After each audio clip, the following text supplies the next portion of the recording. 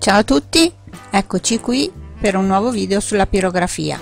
Qui vediamo il nostro pirografo con la regolazione della temperatura e sul manipolo ho montato una punta piatta. Questa volta ho intenzione di fare un orologio su una tavoletta ovale di compensato sul quale ho disegnato un'aquila. E qui vediamo che abbiamo già iniziato a lavorare.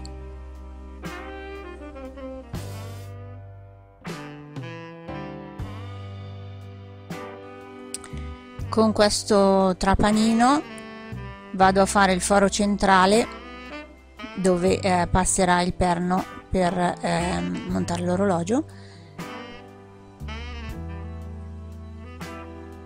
Prima faccio un preforo di circa 2 mm e poi andrò ad allargare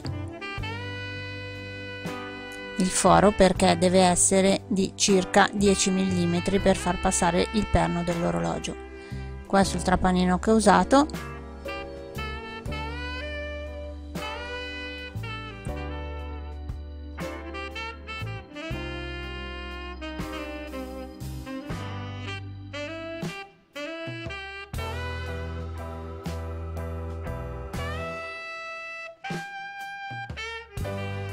Ho deciso di fare il foro centrale per il montaggio dell'orologio proprio per rendermi conto della posizione dov'è esattamente, anche se avevo fatto il segno con la matita, però così ho già il foro pronto.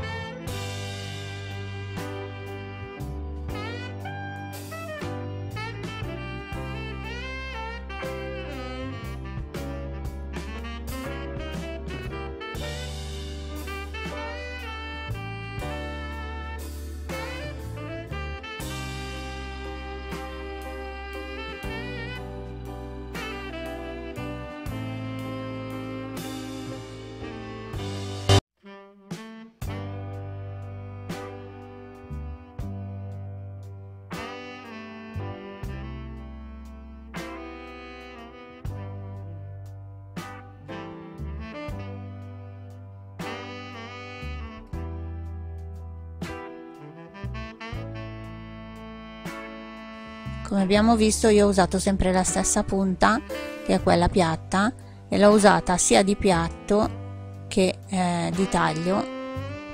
E qui ho quasi finito la mia aquila.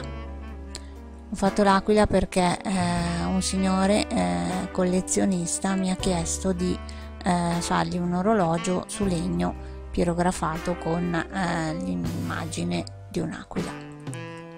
A questo punto vado a pirografare i numeri e come si può vedere ho fatto solo i 4 numeri cardinali poiché non è molto grande questa tavoletta, ho deciso di fare dei pallini al posto degli altri numeri, quindi l'1, il 2, il 4, il 5, il 7, l'8 e il 10 e l'11.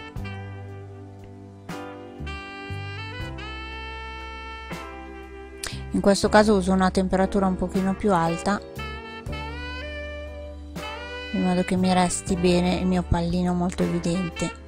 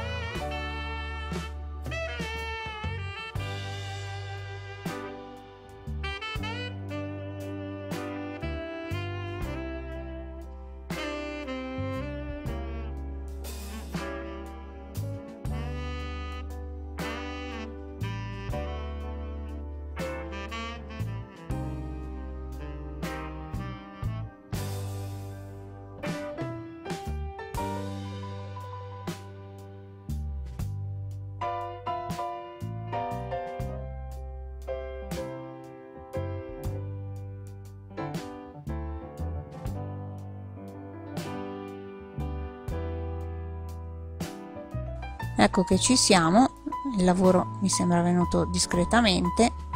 A questo punto devo solo montare il meccanismo dell'orologio, allargare un pochino il foro e l'orologio sarà pronto.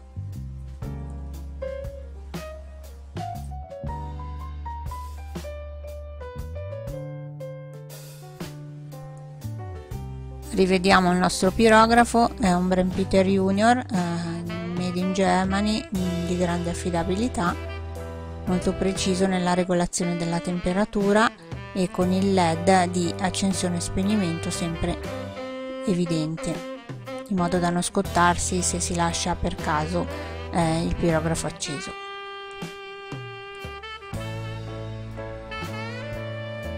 A questo punto ho scelto delle lancette a goccia nere, ho allargato il foro, che appunto deve essere intorno ai 10 mm,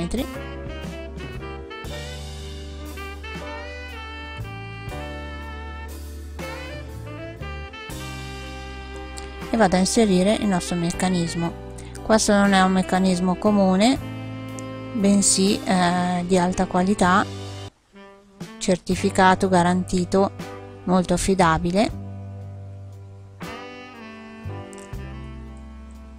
Poiché il perno sporge, vado ad inserire nella parte posteriore una gomma. Qui davanti metto la rondella e poi il dado di fissaggio. Avvito bene.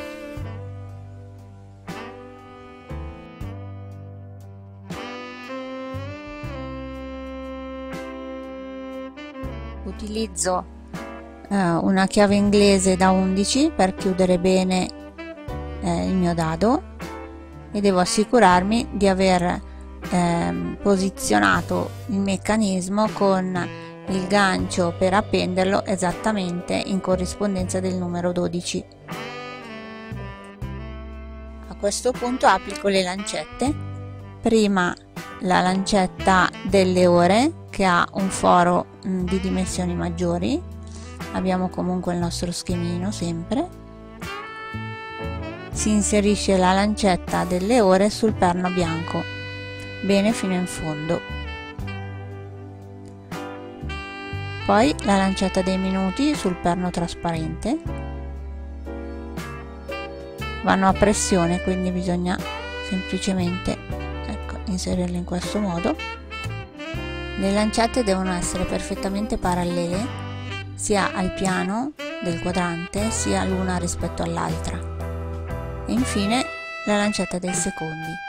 Poiché in questo caso è un po' lunga, la vado a tagliare ad una dimensione che è una via di mezzo tra le ore e i minuti.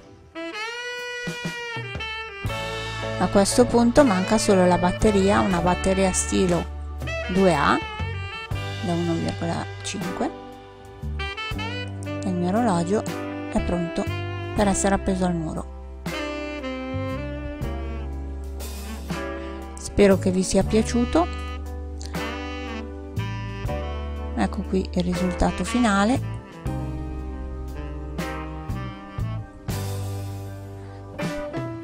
Il nostro amico collezionista di oggetti con aquile è stato molto contento di questo orologio. Io vi aspetto per i prossimi video e anche sul sito di elettronica didattica, elettronicadidattica.com. Il mio libro è sempre in vendita, La tecnica della pirografia, su internet o nelle librerie. Vi ringrazio, ciao a tutti, a presto!